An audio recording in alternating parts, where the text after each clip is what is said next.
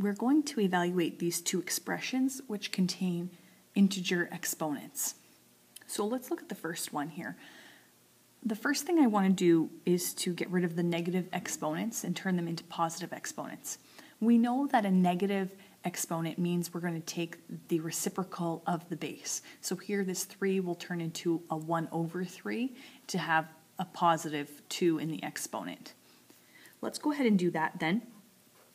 And we have 2 to the 5, and the 3 squared is going to move up into the numerator, so this becomes 2 to the 5 times 3 squared.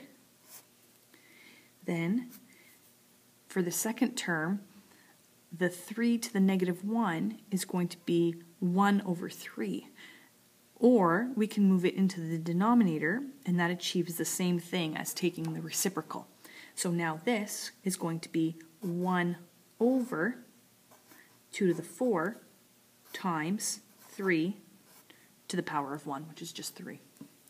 Now let's evaluate all of our exponents because we can't use any more exponent laws here since none of the bases are the same anymore. So 2 to the 5 becomes 32, and then we have times 9, and when we multiply it with this fraction in the denominator, we're going to have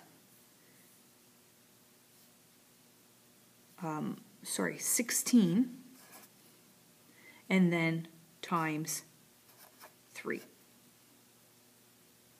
But we can do some canceling here before we actually multiply and do the dividing. And I think that we should because it will make things a lot simpler for us. So the 32 can cancel with the 16, and we would get 2 in the numerator and a 1 in the denominator.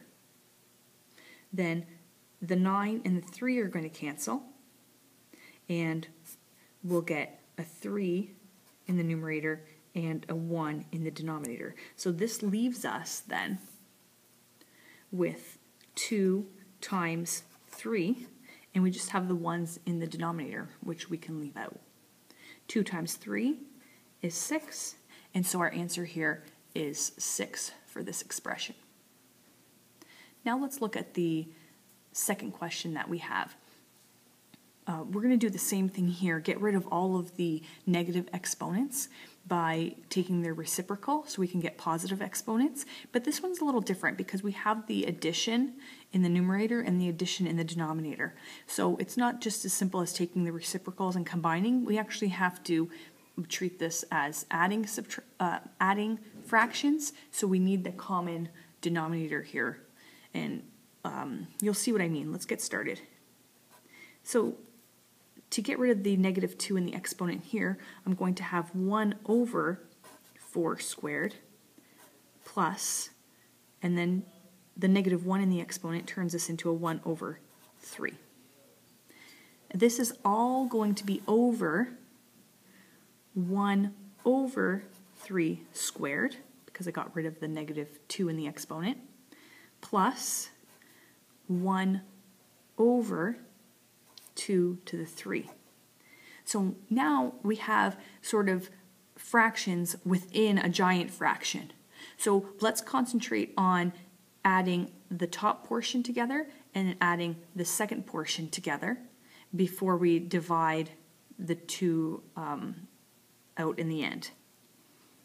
In order to do this then, let's evaluate each of the exponents, and then we're going to have to do some common denominators. So we get 1 over 16 plus 1 over 3, and this is all over 1 over 9 plus 1 over 8.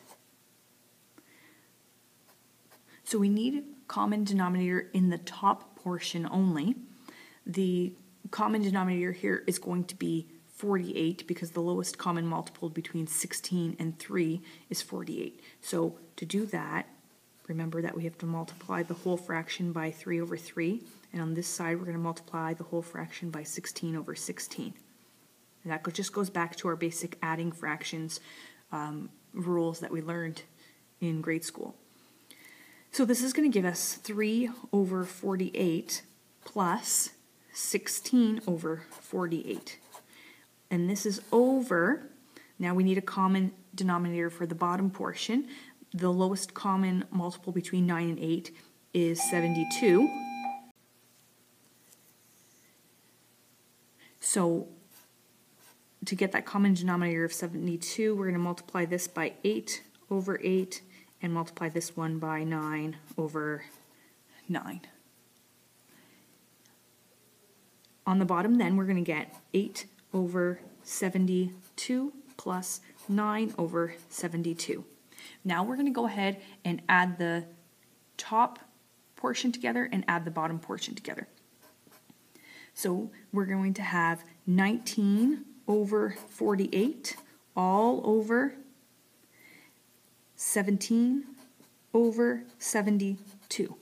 But what we have here is a fraction divided by a fraction.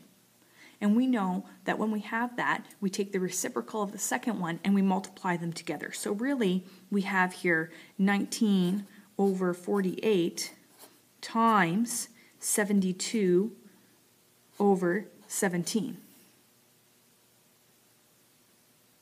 So we can just go ahead and multiply this. We can do some reducing before we do that. We can reduce 72 and 48 by dividing by 24, and we get 3 and 2 here. So 19 times 3 is 57, and 2 times 17 is 34.